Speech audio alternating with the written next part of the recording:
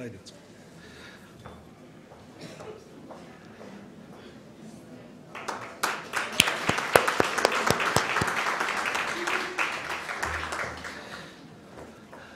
Good afternoon. We're sorry we're starting a bit late, but as you can imagine, Kathmandu traffic being what it is, we received word that the traffic is pretty bad in the Putali Sarak kind of area. So in order to allow half the Kathmandu population to reach here, we're starting late, but I guess there will be stragglers coming in. But we've made arrangements for an extra screen to be put up in the other room, and they'll be able to listen to the lecture from there. Thank you for being with us this afternoon of winter solstice, the shortest day of the year. I'm Deepak Thapa of Social Science Baha, and I'd like to welcome you all to the Mahesh Chandra Regmi lecture of 2013. This is the 12th in the series of the lectures, and we're deeply honored to have the opportunity to welcome Dr. Vandana Shiva to deliver the lecture this year. Social Science Baha began the Mahesh Chandra Regmi lecture as an annual event in 2003 with the consent of Mr. Regmi himself. We believe that this was one of the ways in which our society could honor the great and seminal contribution of a scholar who we can proudly say was world-class. Mr. Regmi himself was present at the first lecture, and the picture on the banner shows him listening to the lecture being delivered by the late Dr. Harka Gurung. Unfortunately for Nepali scholarship, Mr. Regmi passed away soon after. Since then, we've had a host of luminaries consent to honor the memory of Mahesh Chandra Regmi, and it is in this spirit that Dr. Shiva is here with us. Till some years ago, we used to list all the speakers we have had the privilege of hosting, but the list obviously gets longer every year, and so we stopped that practice a few years back. But there is one speaker I would like to mention today, because it was only yesterday that many of us got to read in the papers that Dr. Kumar Pradhan, the eminent historian from Darjeeling, who had given the second lecture, had passed away. On behalf of Social Science Baha, I would like to express our deepest condolences to the family. Some house rules. Could you please switch off your phones or put them in silent mode so that there are no disturbances during the lecture? And we've also received a number of inquiries regarding recording the lecture. What I'd like to assure you is that we will have the lecture on our website, both in audio and visual format. So you need not bother. We've got professionals doing the job. So you can download it from our site, or you can ask us or whatever. So why don't you just enjoy the lecture rather than bother about whether you're getting the sound correct or not. Now I would like to invite a fellow member of the Social Science Baha, Ajay Dikshit, to please introduce Dr. Vandana Shiva. Ajay is a well-known water resources engineer whose latter work has focused on the issue of climate change, but he is equally, if not more so, famous as a magazine columnist as well. Ajay.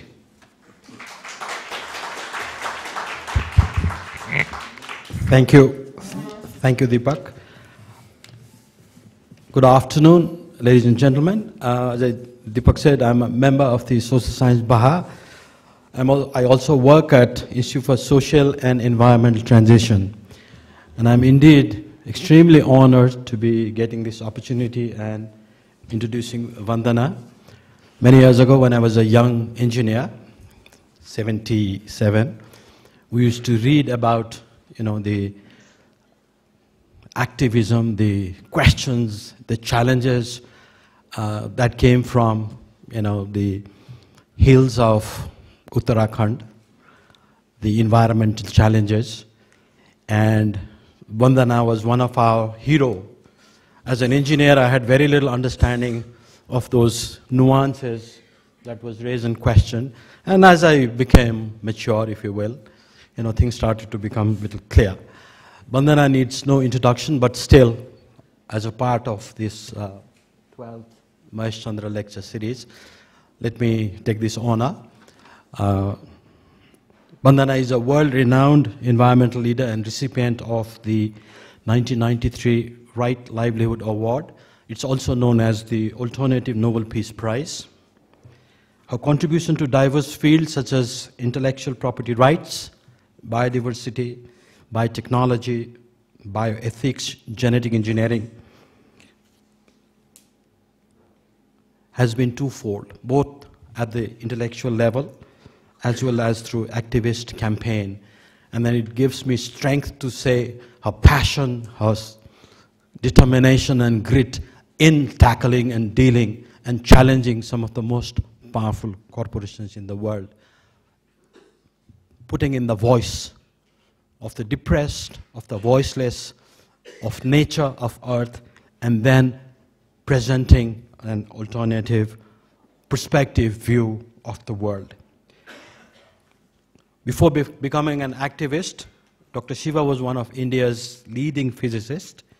Formerly, she has done interdisciplinary research in science, technology, environmental policy at Indian Institute of Science and Indian Institute of Management, Bangalore. She is one of the 3 leaders of the International Forum on Globalization. Vandana has also served as an advisor to Government of India, other governments abroad, as well as non-government organizations. She plays a major role in global ecofeminist movement. She founded the gender unit in our own ICIMOD here, International Center for Mountain Development, and was a founding board member of the Women's Environment and Development Organization, WEDO. Recipient of numerous awards for her service in human rights, ecology and conservation. Time magazine identified Dr. Shiva as an environmental hero in 2003. And Asia Week has called her one of the 5 most powerful communicators of Asia. I'm sure we all have watched her speech in YouTube, and I'm sure we're going to enjoy and be mesmerized by what Vandana is going to tell us. She's written extensively on a variety of environmental issues and authored several best-selling books. Her recent publications include books such as Making Peace with Earth, Beyond Resource, Land and Food Wars, 2012, Staying Alive, Women, Ecology and Development, 2010, Soil, Not Oil, Environmental Justice in an Age of Climate Crisis, 2008, and Earth, Democracy, Justice, Sustainability, and Peace, 2005. And she has also starred in a few documentaries, such as The Dirt, the movie 2009, and The New Rulers of the World, 2001. Without further ado, ladies and gentlemen, let me request Vandana to deliver the 12th Mahesh Chandra Regmi lecture. Vandana.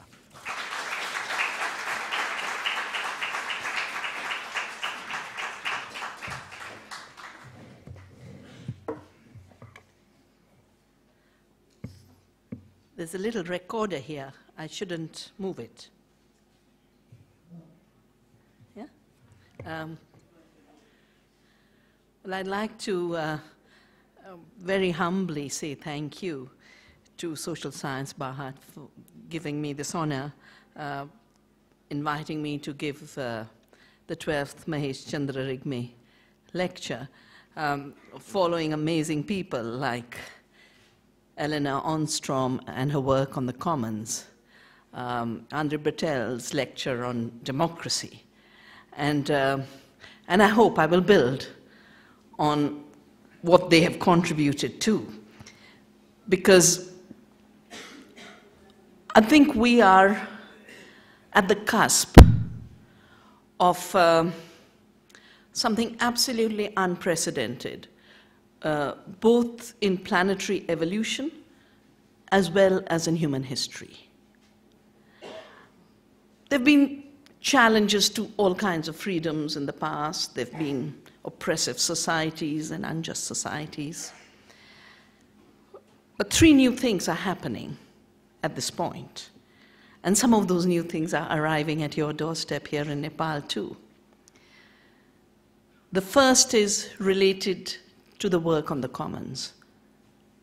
For the first time in the history of humanity, and for the first time in evolution's history, there is the creation of a new property right in biodiversity, species, and life forms. Yeah. Property rights were created in land. There's been an attempt to create property rights in water, but the movements have always been strong because water has been so clearly known to be a commons. I think 90% of privatization initiatives in the world have failed in the last 10, 15 years. But the privatization of life forms, whether it is in the form of seed or medicinal plants, is a new enclosure of the biological commons. And since the planet is a web of life, this enclosure is literally an enclosure of the web itself.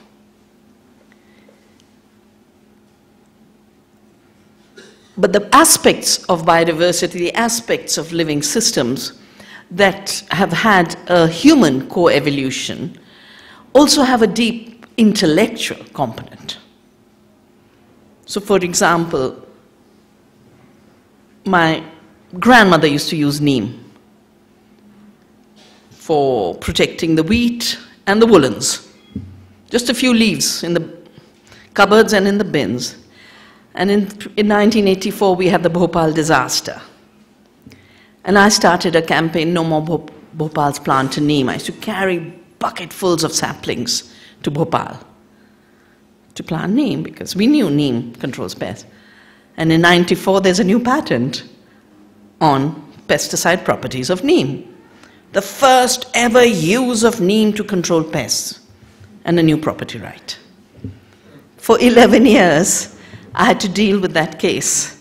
And in 11 years, we overturned that patent, which there were many related to neem, but the one we challenged, because in a legal thing you can't challenge to 880, the one we challenged was one jointly held by a company called W.R. Grace, which was implicated in the toxic contamination outside Boston. And some of you might be familiar with the book and the film called A Civil Action. That was W.R. Grace's injecting pollutants into the groundwater. And then it was the mothers of the children who got leukemia who did the research themselves to find out why their kids were getting leukemia and not others. And they connected it, then they found this pollution. But this patent was jointly held with the USDA. 11 years, and we overturned it.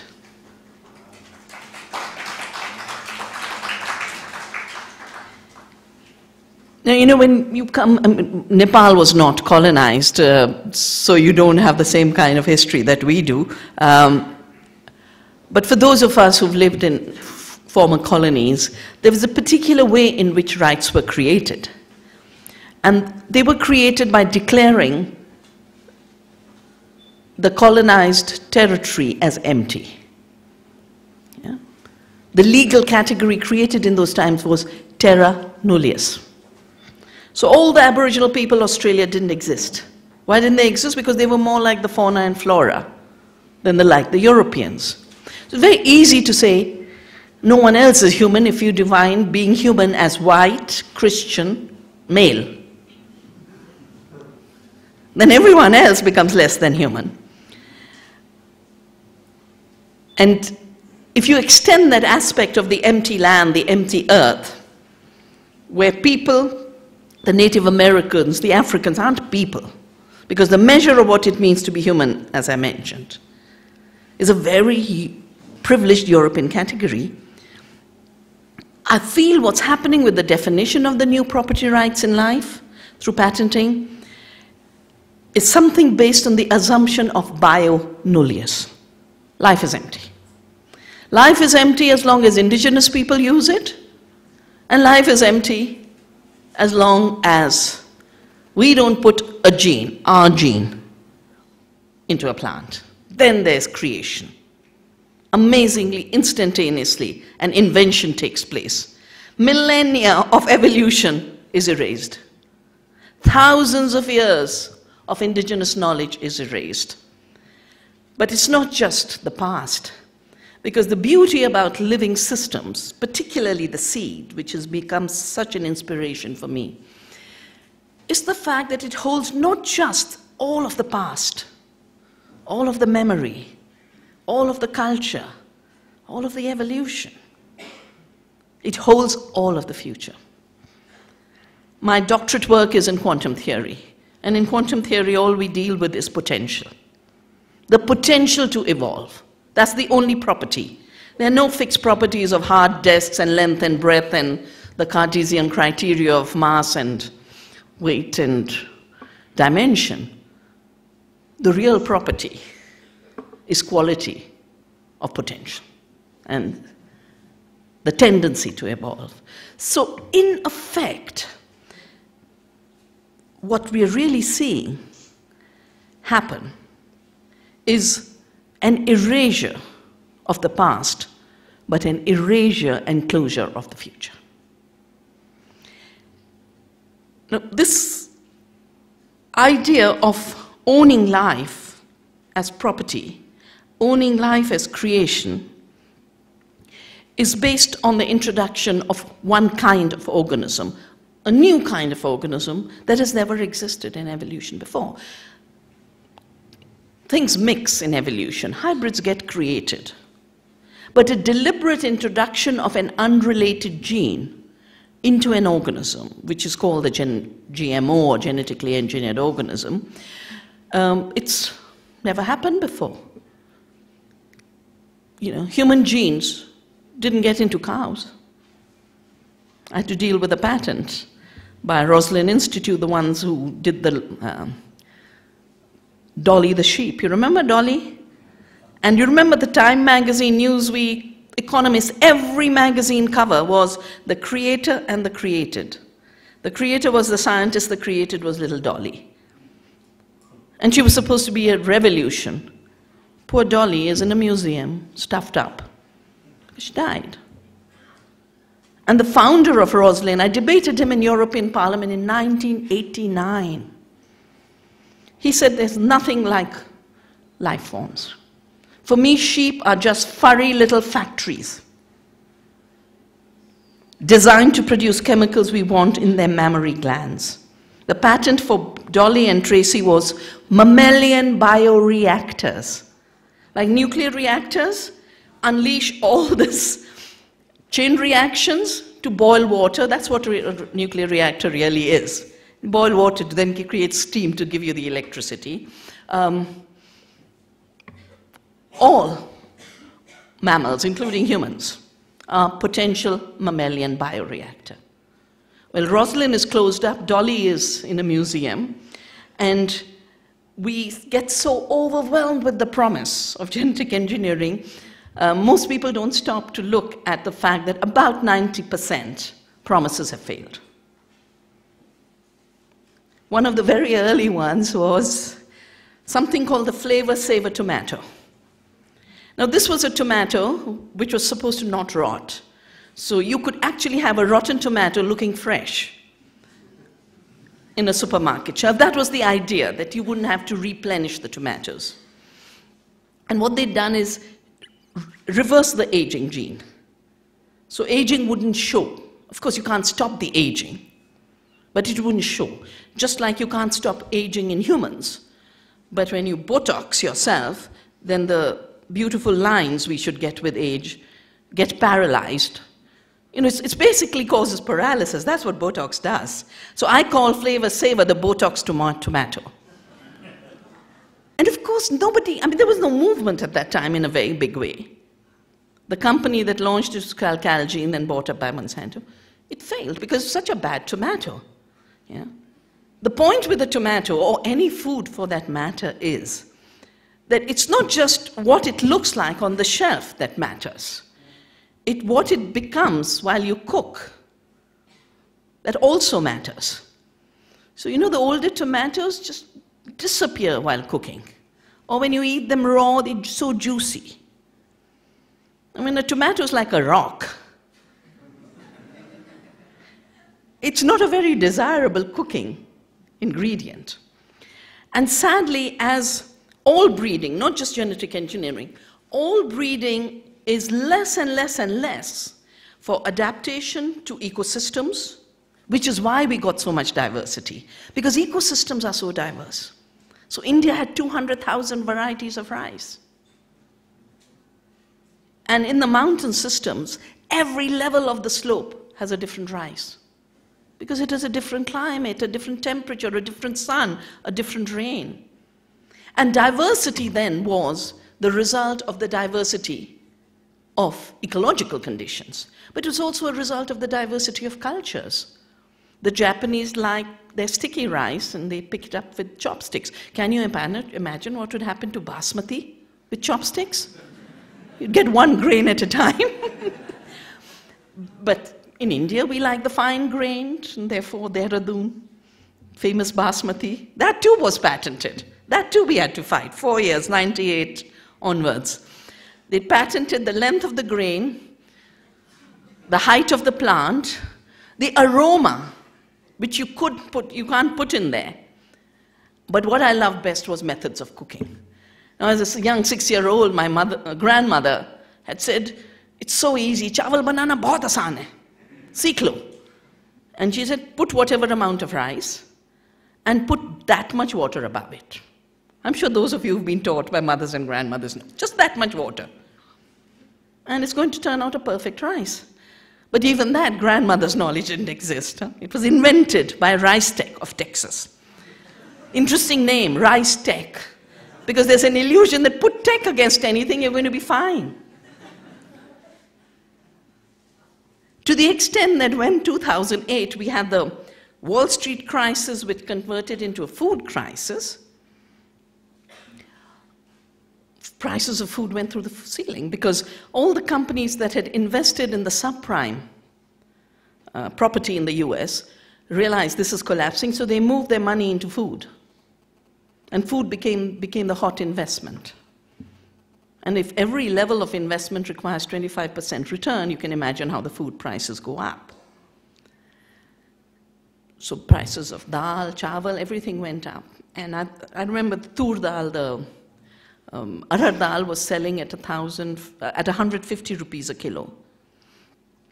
And suddenly we saw in the ration shops, which are the affordable price shops, a dal called ai dal. This was fascinating. Now, why would a dal be called ai dal? You have tur dal, you have moong dal, you have urad dal, you have chana dal, you have all those dal. Why would it be called ai dal? I think it's a bit with this tech fascination. After all, Steve Jobs gave us the iPhone, the iPad, and they said, put an I before dal and sell it. It wasn't a dal at all, you know. It was basically soya flour colored yellow. And again, the women wouldn't buy it. It was selling for 25 rupees, and the slum women weren't picking it up. They're saying, if we have to buy something for 25, we want it to be dal. This doesn't taste like dal. It doesn't cook like dal. We're not going to blow up 25 rupees on fake dal. But the sad thing is, the entire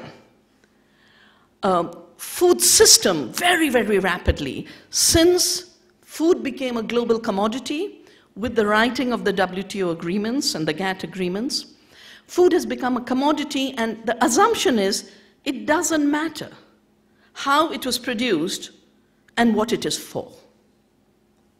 And that erasure of the links to nature and production and the use value and the consumption value, that erasure has created a whole new context around food which we didn't have before. Now, I got involved in these issues '87 when I was invited to a meeting where the big players were there talking about how they were going to write intellectual property rights laws into trade treaties through the GATT, the General Agreement on Trade and Tariff, which then became the WTO in 1995. In 1995, as soon as WTO was established, a representative of Monsanto said, we wrote this treaty. We were the patient, the diagnostician, and the physician all in one. We defined a problem and offered a solution. And we took it to our government, which then took it to GATT and to the world. So what was the problem they defined? The problem they defined was that farmers save seeds. That's a problem. Now, we see that as a solution. We see it as a solution for ecological adaptation. We see it as a solution for economic self-reliance and seed sovereignty and seed freedom.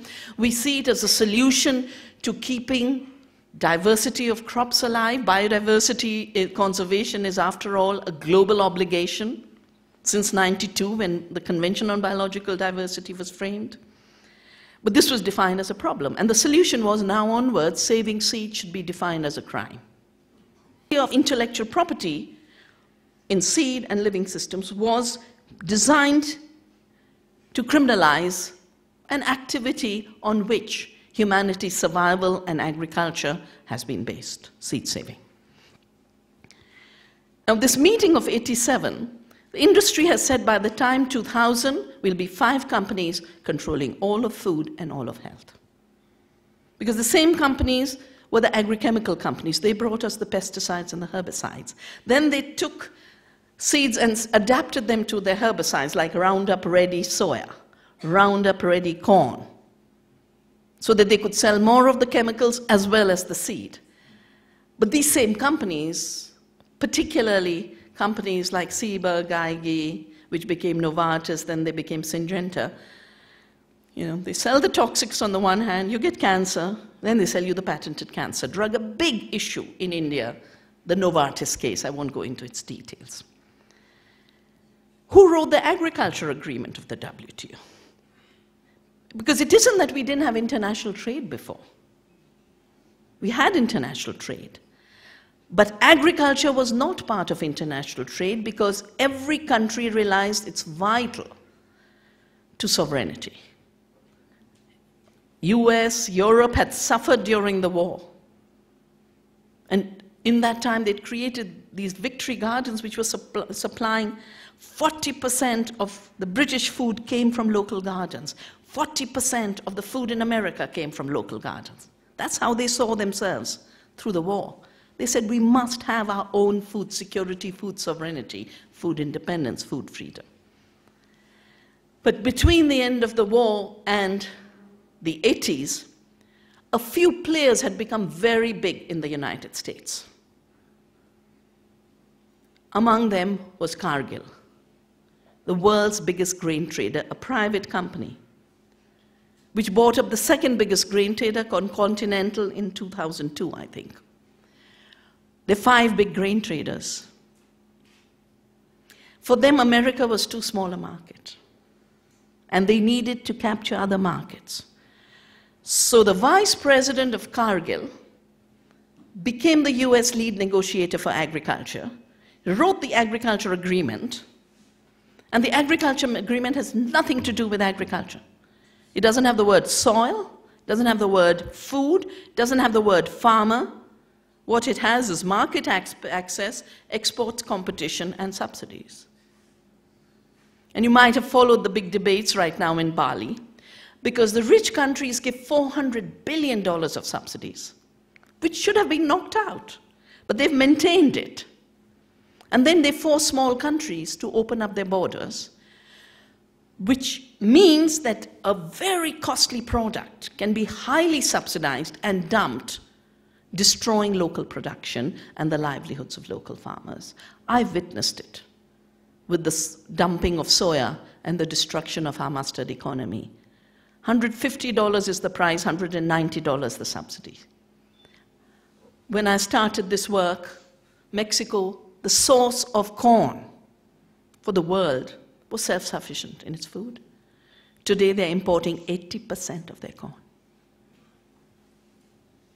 Farmers destroyed, livelihoods destroyed, and countries that have large, small peasant populations, when those livelihoods are destroyed, there's nothing else you move to. You don't go from a farm to write software programs for IBM. It doesn't work that way. You go from the farm to a street. And I was in Mexico to help them deal with the fact that overnight Monsanto wanted to plant GM maize on 6 million hectares. And of course, there's that land where the diversity of corn is still there. That would have been the end of that diversity. And they were talking to me about how more than 30% of Mexico's economy today is a crime economy. And that's something governments need to wake up to, that when you destroy honest livelihoods, the only economy that will grow is crime. So don't be surprised if there's more drug trafficking. Don't be surprised if there are more rapes. Don't be surprised if there's more killing of women. Don't be surprised if there's more kidnapping. This is a next step in this kind of economy. The third unprecedented move is the fact that A, people want to defend their livelihoods. B, people want to defend their freedoms. C, ordinary people want just decent food, food that tastes like food. Now, all of these freedoms are treated as an interference in trade. So now you have an amazing new threat to democracy and freedom through the process of globalization, which the most oppressive of feudal kings could not have dealt with because people would have risen.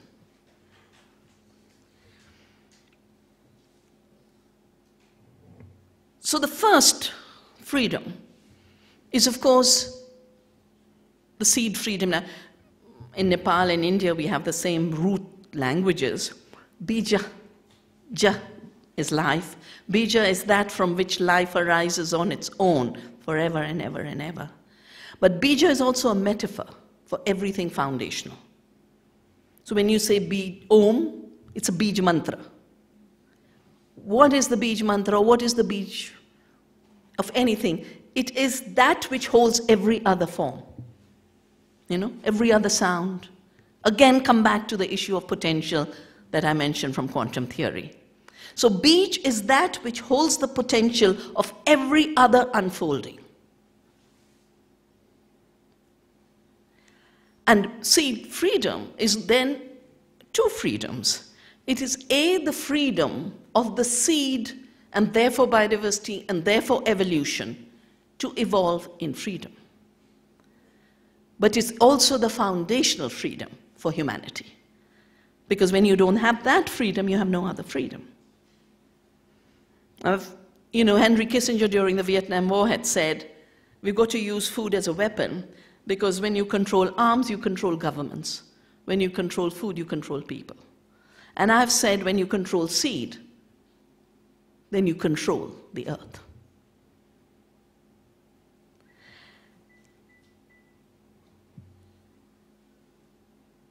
So what we witness very rapidly since the institutionalization of WTO, 95 onwards, is three trends in the seed sector. The first, of course, is the unleashing of GMOs. Did people ask for GMOs? Not in a single country. Every country there's been resistance. Why is the push for GMOs? Going back to that 1987 meeting, the industry said it very clearly. We want to patent life because that's where our profits will come, because we'll be able to collect royalties. Because a patent is granted for an invention, something new you've created. And it gives you the right to exclude everyone else from making, selling, distributing the patented product. And it worked in industry so that if Sony's made a certain kind of camera, someone else wants to make a camera with those properties, they pay Sony a royalty and get the technology. But in the case of life, it's very different. First of all, putting a new gene doesn't create the life form. Yeah?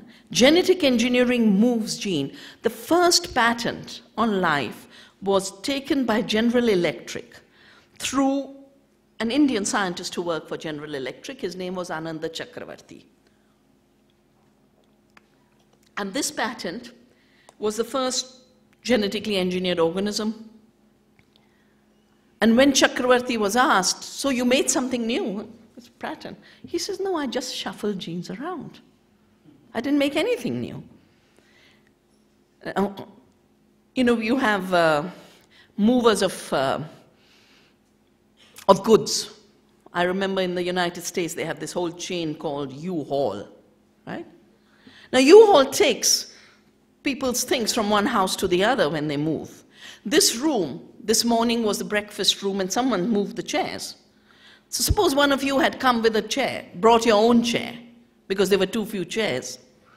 And then you turned around and said, I've brought a chair, therefore I designed and invented Hotel Shanker, and now the owners and proprietors of Shanker should pay me the rents for the use of Hotel Shanker.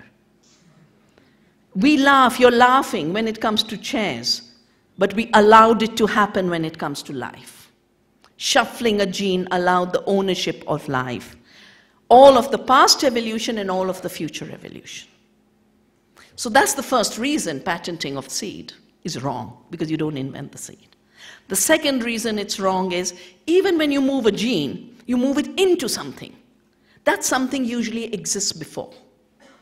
So for example, in India, we have this amazing debate on the BT Bengan. You remember?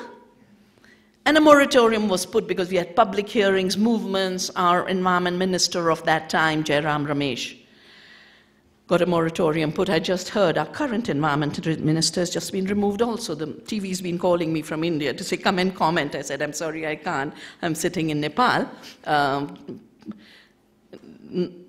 Jayanti Natarajan has just been removed, and they say, because she's interfering in growth. Problem is, when environmental protection is the work of the environment ministry, then that's the work that ministry has to do, not give fast clearances to ecologically destructive projects. But coming back to the Bengan, there's a case going on in India right now. The BT Bengan has been stopped in India. They've allowed it in Bangladesh. There's a case going on that the Bengan used, the eggplant used, had been pirated from India. So the second aspect of every patent on life is there's an element of piracy, because you've got to use existing things. Since you don't create, you don't invent a Bengan. You move a gene into a Bengan, and that to a toxic gene that nobody wants. And the third aspect, of course, is you create a patent and you have a monopoly. And a monopoly in any field is disastrous, but a monopoly in seed, which is the basis of food production, is super disastrous. So I've basically said, because of this claim of inventing through doing genetic engineering, GMOs could be translated into God move over. You didn't do any creation. What? Shrishti kahan thi? Humne banai hai. The consequences of this we have witnessed in India with BT cotton, the only genetically modified crop approved in 2002, 4 years after the entry by Monsanto of this crop, but they came in illegally. I had to sue them in the Supreme Court because we have a law on approvals of GMOs under the Environment Protection Act of '86. It's called the Rules for Genetically Engineered Organisms and Hazardous Microorganisms, 1989. And for 4 years, they weren't allowed to sell. But they had started to consolidate the cottonseed market in any case.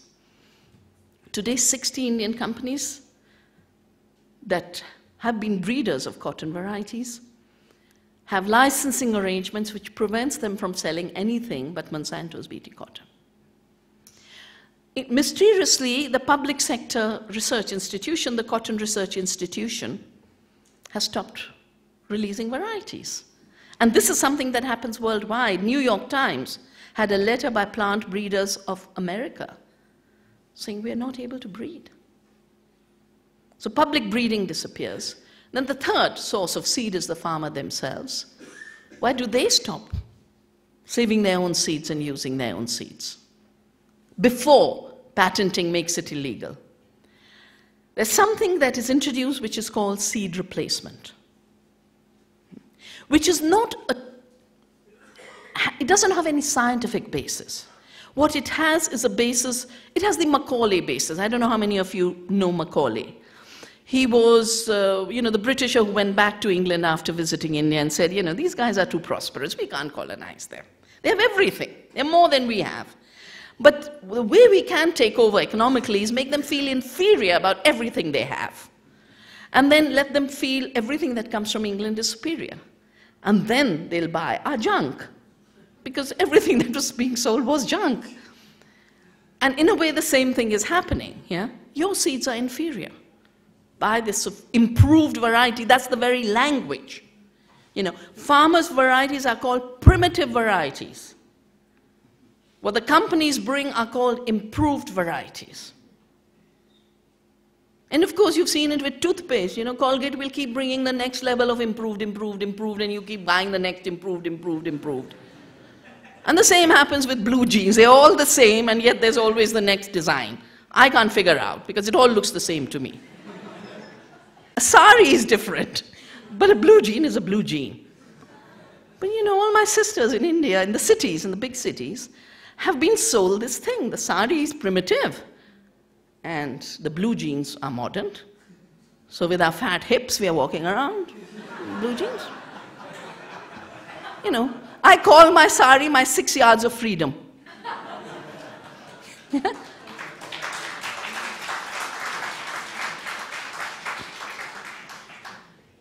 So farmers stop using their seed.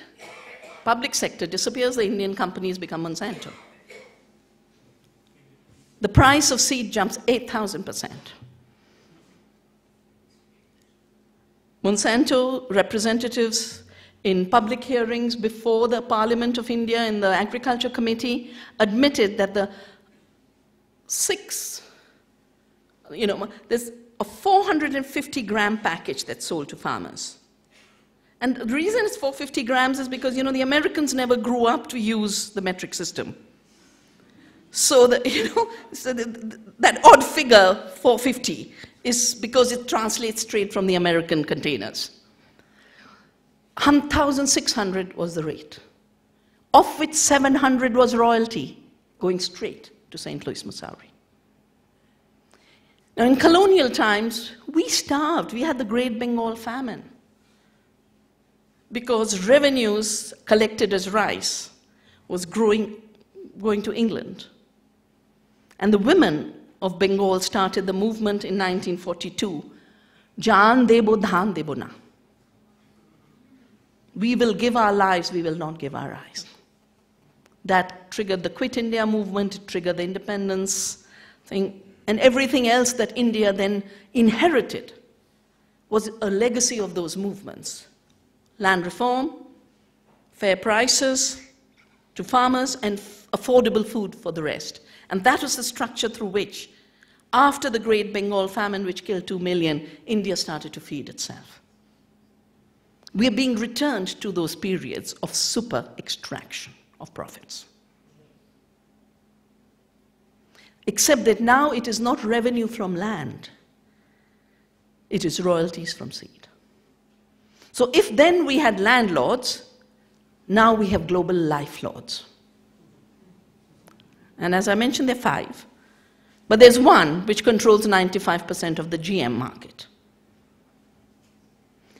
And the interesting thing is there's a new logic of trade has taken over. And that logic is basically, I love your hat. That hat should be mine. And if you stick to your hat, you're stealing from me. So they've decided, okay, the calculations, and they did this in the 80s. I was part of that debate. It was called the seed wars in the FAO. They said we can make $1 trillion a year by forcing every farmer to buy seed in every season. So they fixed their mind at 1 trillion.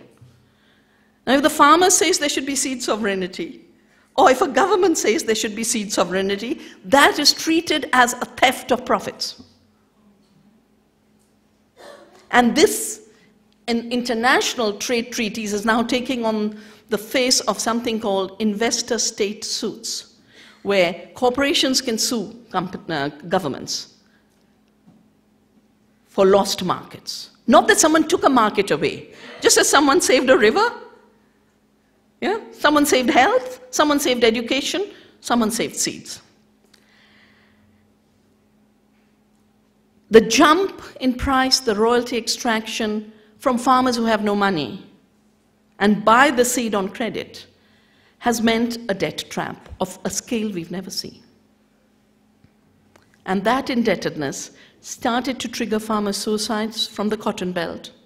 But as other seeds start to get locked into the system where corporations supply the seed and the chemicals and then buy back a cheap commodity, it's happening with potatoes. I've just done an analysis for Bengal, where suddenly I heard potato farmers are in distress. You know, you pay 20 rupees for that packet of chips that'll give you nice diabetes, obesity, all the wonderful things that happen. And the farmer, for that 20 rupees, gets 20 pies. Less than 1% goes to the farmer in industrial food, junk food systems. So, of course, the farmers were indebted. And earlier, when they were indebted to cooperative banks or public banks or extension systems, they would organize and say, Karz Mukti, because it was a public debt. Now it's a private debt. And you took it alone. And you're shamed because you thought your family would be prosperous, because that's what was told to you, that there'd be higher yields, you'd have higher incomes, it would have miracle seed, and you don't have the face to go tell your wife that the money lender, which is the agent of the seed and chemical company, is breathing down my throat to grab our land. So the farmer will quietly go to the field and take on credit the last bottle of pesticide and drink it. And at least 90% cases of suicides of farmers are farmers drinking pesticide and their bodies being found in the field. And my analysis is they love their land so much because it's their mother, and they can't bear the parting. So they end up ending their lives. You know what the figure from 95 to now is? 284, 694. Yeah? 2.8 lakhs. No. Yeah, that's it, 2.8. More than 250,000. You know, when 200 people are killed in ethnic violence, we call it ethnic cleansing. We call it a genocide. The WHO definition is very, very clear. The deliberate harm to any group, and they didn't say ethnic or religious, they said any group. A deliberate harm to any group by design. Now, this is a deliberate harm. You've designed that you will make a seed monopoly. You've designed that you will make farmers dependent. You've designed international laws to criminalize seed saving. These are not suicides. They are part of a genocide. And they will only end when we are able to reclaim our seed sovereignty, which is why Navdanya has started seed banks. You know, we create community seed banks to reclaim seed as a commons. And I started in '87. The minute I heard about all this, I stopped the work on Narmada, I stopped the work on Bhopal, and I just said, I'll just save seeds. I'll just save seeds. 110 community seed banks. We've started new ones about 8 years ago in the area where the highest suicides are. This is Vidarbha in Maharashtra, where 95% cotton is now BT cotton. And we found old varieties of cotton and distributed it to farmers and taught them organic methods. And then we create small bits of fabric through khadi. Because after all, Gandhi had turned cotton into a fiber of freedom by spinning, and the spinning wheel was my inspiration to start Navdanya and the saving of seed. Because Gandhi has said the spinning wheel is powerful because it's so small that everyone can participate in freedom. And the seed is small, and everyone can participate in freedom, and not just farmers. We are now, through the seed freedom movement, saying every child, every mother, every school, every religious institution should be part of defending the freedom of the seed and freedom of humanity. For those who want to see more, you can go to the website seedfreedom.in, as well as the Navdanya website, which is navdanya.org. And we invite you to join this movement and sign the Declaration for Seed Freedom. Then you come to food freedom. So we've repeatedly been told the reason we need chemicals in the Green Revolution and GMOs now is because we get more food. And, you know, 1 billion people are hungry, there'll be 9 billion soon, and you've got to feed them. Precisely because we have to feed them, we can't afford genetic engineering. Because genetic engineering has had a total failure to yield. There's been no increase. It can't. Because when you do a BT Bengan, the BT gene doesn't add to the yield of this. The yield comes from the original plant material that was used, which is through conventional breeding or farmers' breeding. So genetic engineering nowhere has increased yield. It might have made the plant unstable and sometimes have what's called a yield drag, which we are seeing now with cotton in India, and they're seeing in America with soya and corn. And the interesting thing is, in every one of these issues, it's the quality that matters. So in Punjab, the farmers are having a tough time because the wheat content of, the protein content of wheat has declined so much that's not passing the test. Brazil, which has become only GM soya, the protein, because of genetic engineering, the protein content has declined so much that the Europeans are saying we won't buy your soya, it was not good enough. So we have to move beyond the Cartesian idea.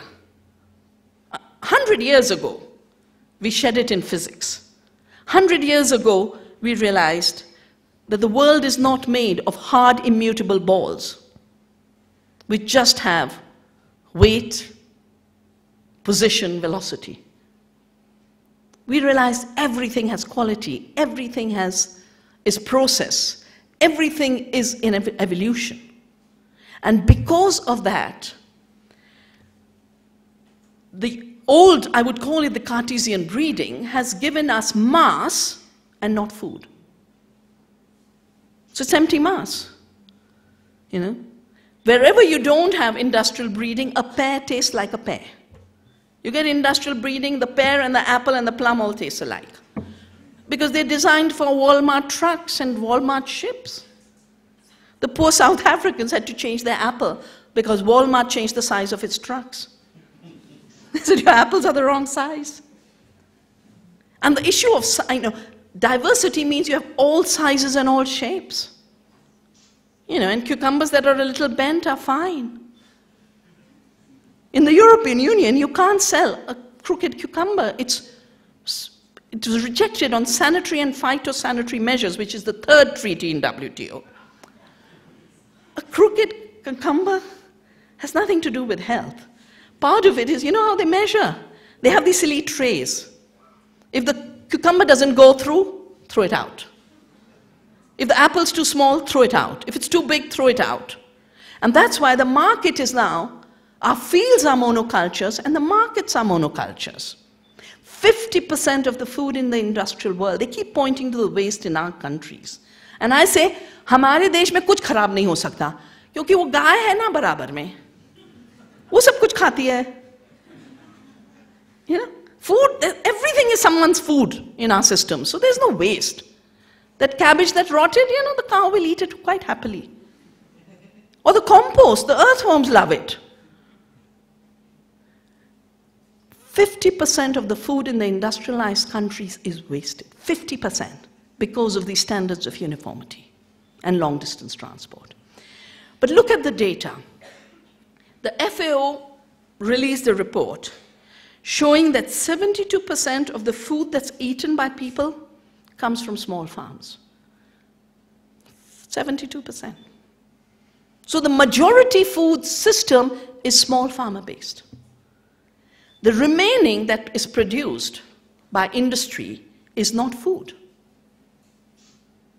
90% of the genetically modified corn and soya is used for biofuel to drive cars or as animal feed. This commodity system is not a food system. So we've got to, for food freedom and food democracy, we've got to return to a food system. And what are the qualities of food? It must nourish us. It must taste good. It must have flavor. It must fit into the culture and the processing of a particular kind of culture. All of that then defines food. Food is not about trade. Food is about nourishment, health, culture. It's about our relationship with the earth. And when food is treated as a commodity, you spray pesticides, 75% of the bees gone. You super irrigate, 75% of the water gone. You desertify the soils, 75% of the land on this planet is degraded. That's why they have a desertification and land degradation treaty under the United Nations. And 40% of the greenhouse gases come from an industrialized, globalized system of agriculture. And that's what I analyzed in my book, Soil Not Oil. So coming back again and again to this idea, we need GMOs, we need chemicals, we need the Green Revolution and the second Green Revolution to feed the world, it doesn't fit. And it doesn't fit first because at the systems level you're producing less food. We've done a report called Health Per Acre. We're saying if food is about health, then let's measure the nutrition. And farming systems based on diversity produce much more nutrition. We could be feeding to Indias with small farms based on biodiversity and ecological systems. Nepal could be feeding twice the population of Nepal. And in those systems, the uniqueness of the climate, the uniqueness of the soil becomes an advantage. In the monoculture industrial system, the mountains are a problem. They'd like to bulldoze it. The Himalayas are too big to be bulldozed. So we'd better adapt to the Himalaya to create very special food systems. So when I started to save seeds, I remember the mandua and jangora, the millets, which you also have, they had stopped being eaten. No one knew anymore how to cook them, except women in rural areas. We saved the seeds, we started promoting their marketing, and we call them forgotten foods. And these forgotten foods are foods of the future because they use very little water. For women who are overworked, they need nothing. They give you 40 times more nutrition. And they have as good as, you know, you can have too much rain, too little rain, the jangora and the mandua just stand there tall, like women.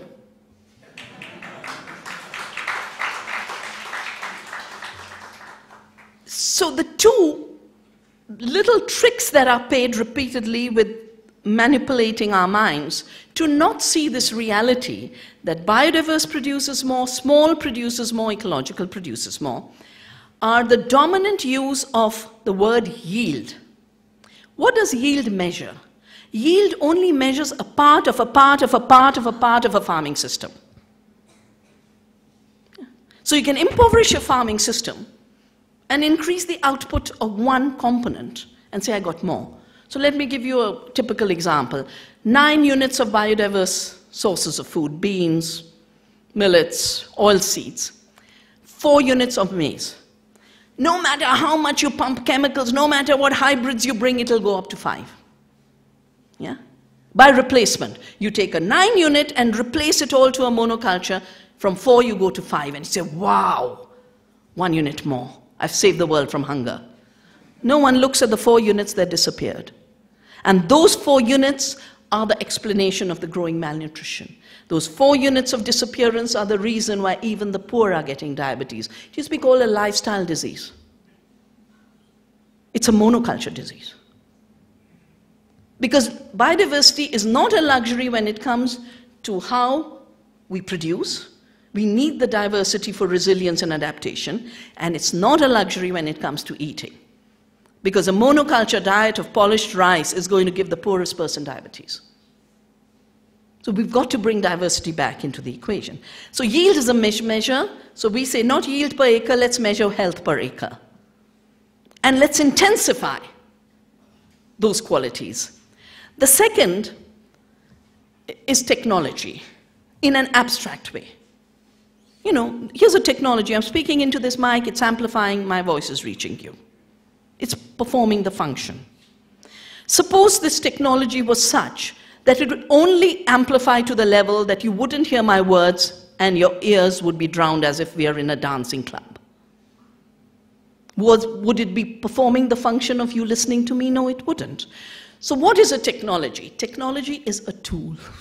That's what it means. The word technique means a tool.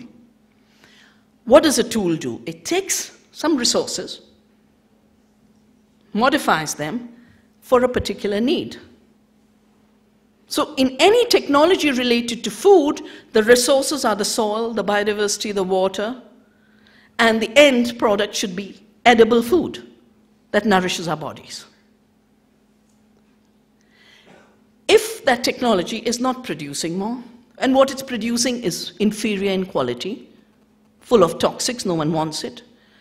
If what's being produced doesn't solve the problems it claims to solve, of controlling pests and weeds, and instead of giving us super pests and super weeds, it's a failed tool. If you give me a spade, which is totally broken, and I can't lift anything with it, I will say, I'll find another. I'll find a workable one. Tools have to be compared to alternative methods and alternative technologies, and tools must get replaced when they fail. Sadly, the record of 20 years of commercial use of GMOs is that they have failed as a tool. They're not producing more, they haven't reduced chemical use, they've absolutely amplified chemical use. In India, we've done surveys in Vidarbha, 13-fold more. In Argentina, 800% more. And that's the global. Everywhere there's an increase. And super pests and super weeds. Half of America's farmlands are today overtaken by super weeds. And just last week, a new herbicide-resistant crop was approved because Roundup is not controlling weeds. They're using Agent Orange, 2,4-D, that was sprayed on Vietnam.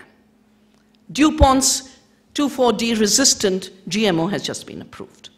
Now, given all these issues, there is not just seed freedom and food freedom, but knowledge freedom also involved. After all, every person is a thinking being. And as a thinking being, we want to know what we eat. Why is the GMO industry so desperate to not allow people to know what's eaten? $40 billion was spent on California's ballot on GMO labeling, and another $40 billion was spent on Washington's GMO labeling ballot now. Why are they so scared about a simple label that's equivalent of a label that says this much salt, this much sugar, this much fat? If they're saying it's safe, they should be very happy with the label. It's because they know it's not safe that they are scared of the label. And why do they know it's not safe? Their own studies have shown it. The first commercial product was RBGH, a bovine growth hormone, to inject human growth hormones into cows, genetically engineered human growth hormone. And this meant that the feed would not be used by the cow to maintain its own body. It would be diverted to produce milk. The life of the cow was halved, but the production was increased 10%. But there were 42 new diseases. All this was known. They approved it. When this went to Canada, the scientists looked at the files and said the data, they didn't do new tests, they said this shows. We can't afford to approve it. Health Canada said no. You know what happened to the 3 scientists who said no? Government scientists. All lost their jobs. They've become fellow warriors with us. In 1998, because of concern by the public, the UK government asked a very senior scientist called Dr. Arpat Putsai to do a study on GMO potatoes. He said, fine now. Now, Dr. Putsai thought GMOs were going to be a miracle. He was not looking for problems, but he found them. The brains had shrunk, the pancreas had expanded, and the intestinal system was totally damaged. He went to his director, and they went to BBC. Say, 3-month rats studies do this damage, then the public should know. For one day, the BBC news was all over. Then the pressure started to build. Arpat Putsai was removed from his lab. His papers were taken away, and a gag order was put on him. We had to do a global campaign with the UK Parliament to get the gag order removed so he could at least talk. He had moved from the Soviet Union to England. He's gone back to Hungary. He said, I came to the West because I felt the Soviet Union curtailed my freedom. But I find there is no freedom anymore in the West either, in these particular spheres. So I go back and do independent research. Of course, there was a lot of damage. He had a stroke. He suffered a lot. Seralini used to be a French regulator. And when the data from Monsanto came to him, he realized how sloppy the studies were. So he decided to go back to university and do a very thorough study for his own information. 2 years. No feeding studies for 2 years. And usually they're 3 months. Did the study. A journal called the Journal for Food and Chemical Toxicology published it, and for those who are scientists or any academic knows, peer-reviewed journals mean 20 people have read it and said, yes, it's sound. It gets published. And immediately the attacks start. And the journal writes back and puts an editorial saying, we've looked at the study again, and it's fine, we're not going to withdraw it. Anyway, studies don't get withdrawn, they get countered. If you're so smart, write another paper. Then Monsanto puts its own man as editor for biotechnology, Goodman. And they carry on the pressure, and a few weeks ago, Seralini's paper is retracted. Not done in human history and the history of science. Retraction of papers. So the freedom of science is suffering. And with destroying the Arpat Putsa and the Seralini, and these studies very few people can do. Takes a long time, a lot of money. If you silence the 20 people who are capable of doing this research and say, no proof of safety, is that science? Or is it a fraud? But there's another aspect on which knowledge sovereignty and knowledge democracy is being attacked. Now, I'm a quantum physicist, but I've looked long enough at life sciences to recognize that the idea that genes are immutable balls, you take them from here, you take them there, they'll express the same thing, and everything is predictable, is not true. The same gene can give different expressions. Many genes give the same expression. There's now a new field which every scientist recognizes is really the way we should look at genes, which is called epigenetics, above the gene, beyond the gene. Because they're realizing you could have the same genes, same cells, in a Petri dish, and if you put different medium, different expressions take place. Different things happen. So the environment has an impact on how genes express. The genes are not immutable, determinate billiard balls. They are part of a living interaction which defines the expression. So an outmoded paradigm is being used on something as vital as seed and food, which is the reason you thought you would control weeds, you get super weeds. You thought you'd control pests, you get super pests. Nothing is working. And finally, the issue is, what about the public? There are journals, there are scientists, but there's also the public. I mentioned the whole issue of labeling, but there's another aspect where you bombard, you've just taken these 5 people, and you just take them around the world because you've got huge amounts of money, and knowledge has been replaced by propaganda, and repetition of the mantra without evidence. We feed the world, we feed the world, we feed the world, GMOs are safe, GMOs are safe, GMOs are safe. Now, the least that we need is a knowledge democracy. Let different kinds of knowledge flourish. Let there be debates, free, open debates. Let people decide with all of that knowledge. And that is why at Navdanya, we work on the freedom related to seed, freedom related to food, and freedom related to knowledge. And freedom related to knowledge particularly touches on countries like ours, which have had a biodiversity economy and very rich knowledge of biodiversity. Give you just 2 very quick examples.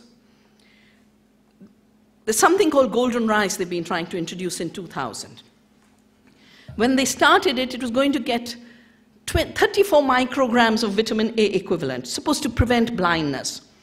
And the UK Secretary of Agriculture has just said anyone questioning golden rice is killing 2 million babies. 34 micrograms compared to things like carrots. You know, why do we call the precursor carotene? Because of carrots. Coriander, curry patta, amaranth leaves, 1,400 units compared to 34. And we are being told that 34 is more. The latest is the GM banana.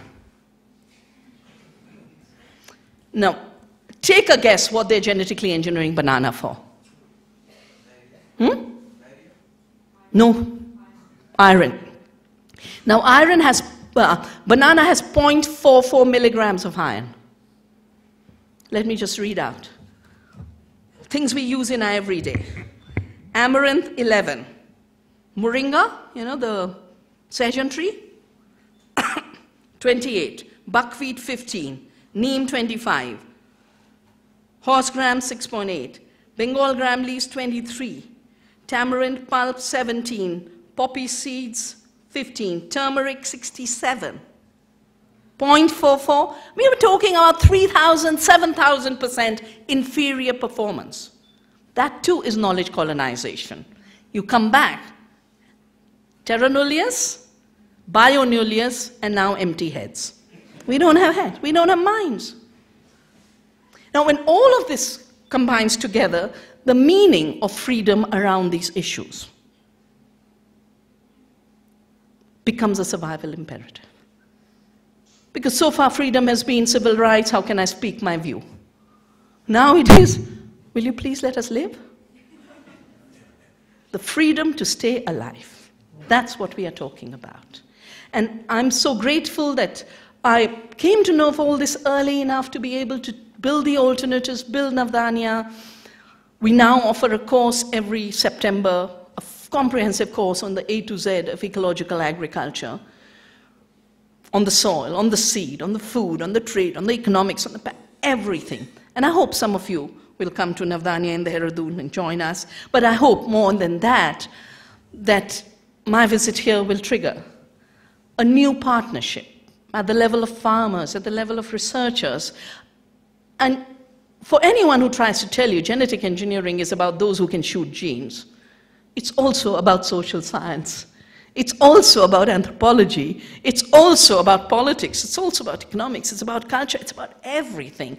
Everyone needs to be engaged in the movements for seed freedom, food freedom, knowledge freedom, because everyone gets their food from seed, and all of us must have independent minds that can think for ourselves.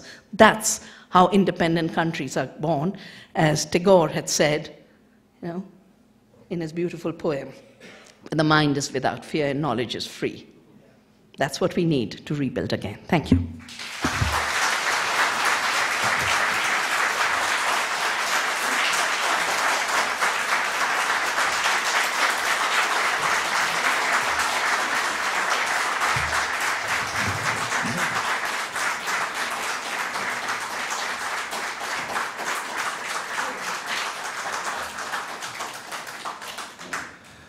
Thank you, Dr. Shiva, for this wonderfully stimulating lecture. I can be quite certain that this has certainly given us a lot of food for thought, with the pun intended. After a delivery of this kind, one is best placed not to comment on it. And I'd like to invite the gathering to join us for tea in the next room.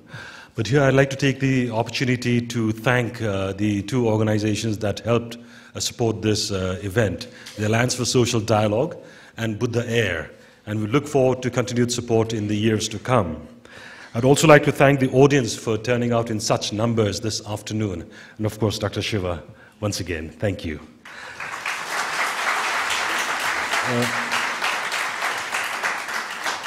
We have copies of her printed lecture being distributed as you exit. So please make sure you pick up a copy. And Dr. Shiva is going to be here throughout the tea period to interact with. Thank you again.